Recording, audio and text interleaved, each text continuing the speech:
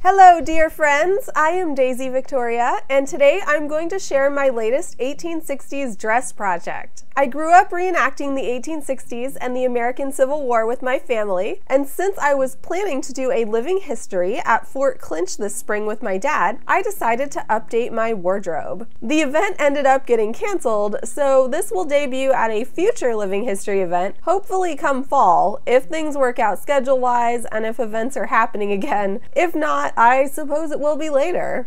The bulk of this video will focus on making the apron, followed by some information on the dress itself. I've also created a PDF pattern drafting and sewing tutorial for the apron. So if you're interested in that PDF, please find the link in the description below. I will also share an extended version of this video with my patrons on Patreon. I'm using a cotton muslin fabric for the apron. I like the off-white unbleached muslin personally, so I chose that one. I drafted the apron myself according to the diagram shared in the PDF.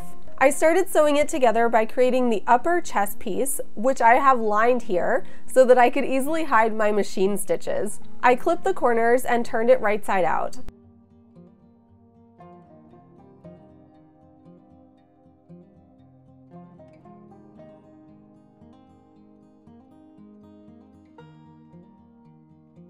Then I gathered the lower edge using a very long stitch setting on my machine. It's recommended to use 2 rows of gathering stitches.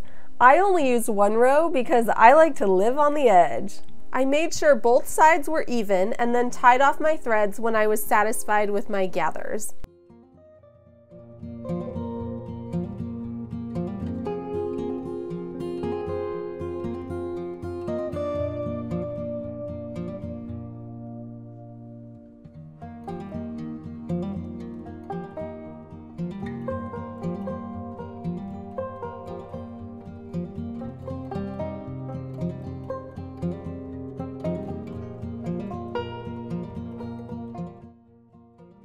For the waistband, I am using double my fabric width. To make sure the seam is not in the center front, I cut one of the widths in half, thus transferring the seam location to 2 seams on either side of the large center piece. The main skirt part of the apron was hemmed by turning 3 of the edges under twice, making sure to create nice pretty corners. I hemmed this by hand because I like to avoid visible machine stitches on my period clothing, especially for living history events.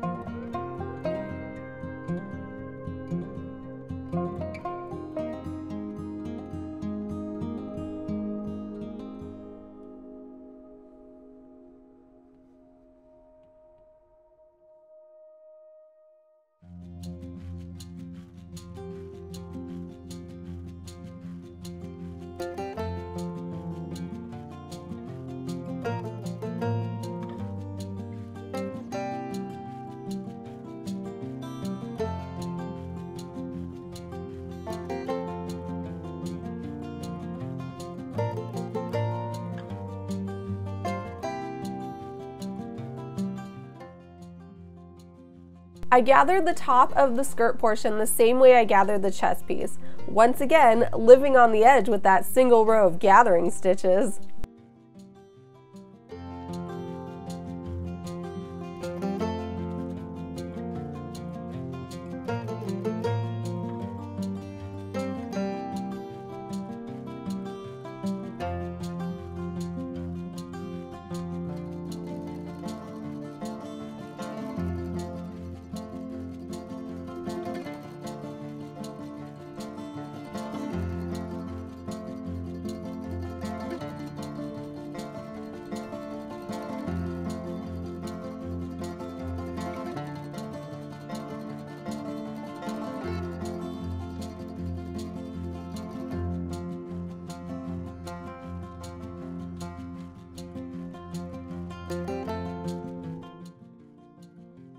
Both of these were then attached to the waistband, the chest piece at the top and the skirt piece at the bottom.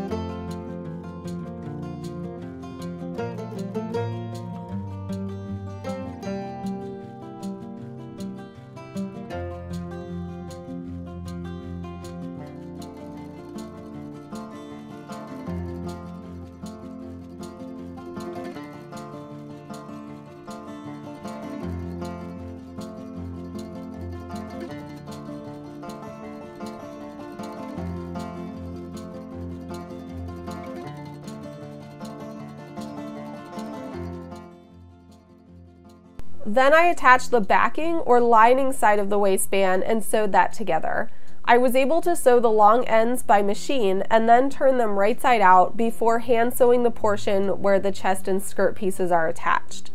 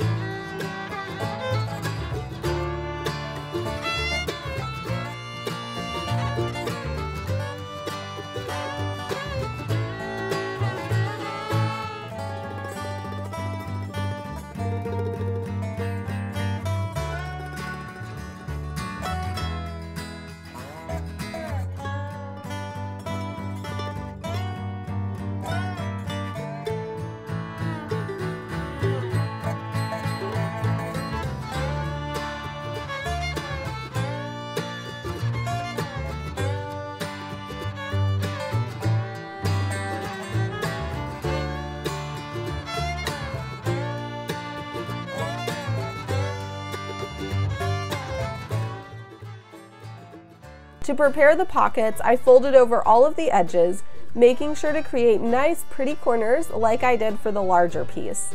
I made sure the upper edge of each pocket was hemmed and then decided where I liked them.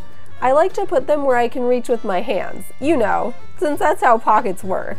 I stitched the pockets onto the skirt by hand, once again to make sure only hand stitches are visible.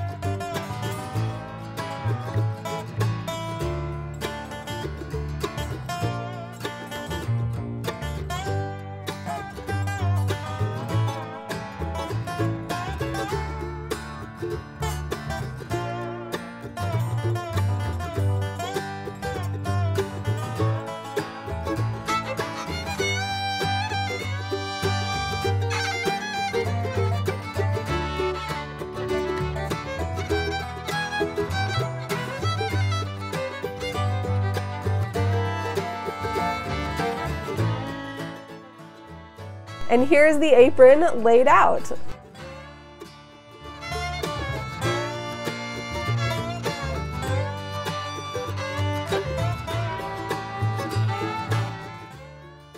The dress itself is made with a plaid cotton homespun with lining of the same cotton muslin I used for the apron. The skirt is cartridge pleated, made with rectangular construction. I also added pockets. I love using plaid fabrics for cartridge pleating because I can use the plaid to gauge my stitch length. Cartridge pleating or gauging is a hand sewing technique requiring the skirt to be gathered up prior to attaching the waistband, also by hand. This method of gathering is found in the period and allows a very large amount of fabric to be gathered into a very small final width, making it perfect for very full skirts.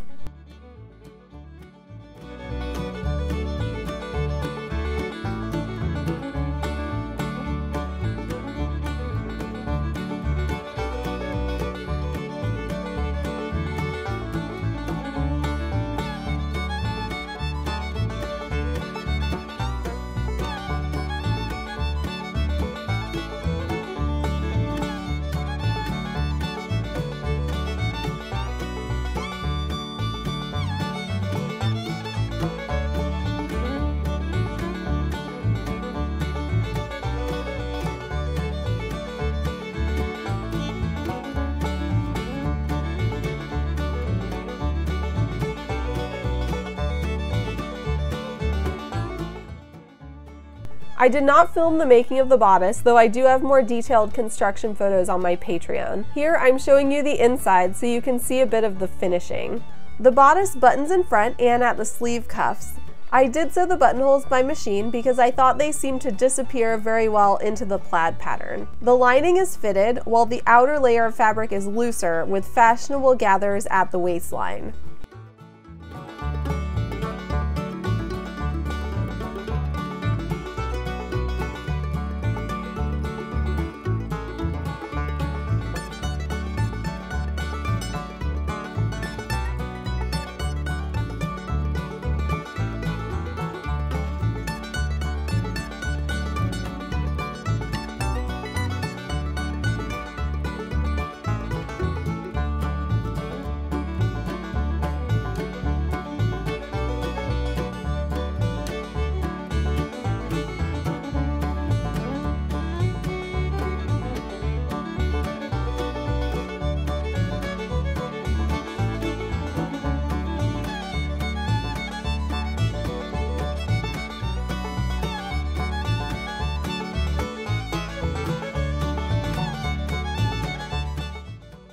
I also created a sunbonnet. I used a really basic silhouette, essentially a large semicircle. The sun is a fickle friend, and I wanted to make sure I'm protected.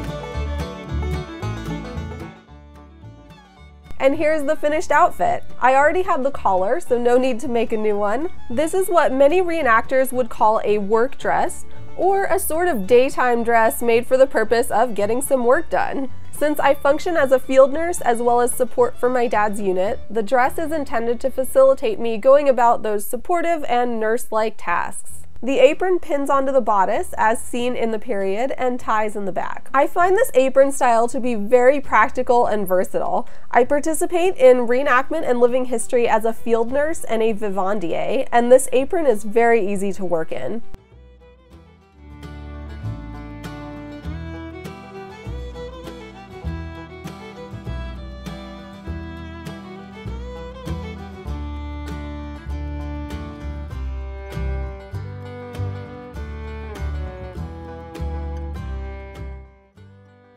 This is my final fitting. I'm wearing a chemise, drawers or pantaloons, and a corset. Please note I did not put on a petticoat for this fitting. The bodice and skirt are left separate so that I can interchange them with other bodices and skirts. Specifically, I wanted to be able to wear this bodice with my Vivandier skirt.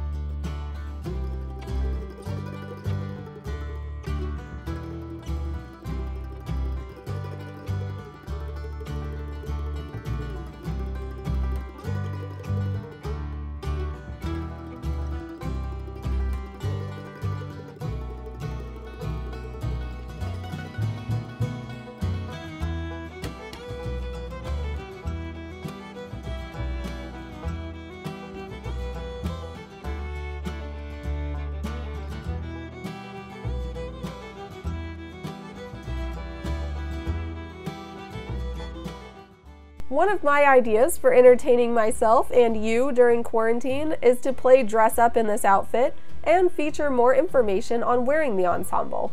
So please stay tuned whenever I get around to that. I was also hoping to do a vlog of the Living History event featuring this dress as well as my Vivandier uniform and my beloved Fort Clinch. I don't know when that will happen now, so hopefully the upcoming dress-up feature will hold us over for a while. I suspect I'm the one who needs the most holding over. If you'd like to see more, please subscribe to my channel and consider supporting me on Patreon if you'd like extra goodies, including an extended version of this video. I also have PDF tutorials to help you create your dream costumes, and you can find me on the social medias. I look forward to seeing you again very soon.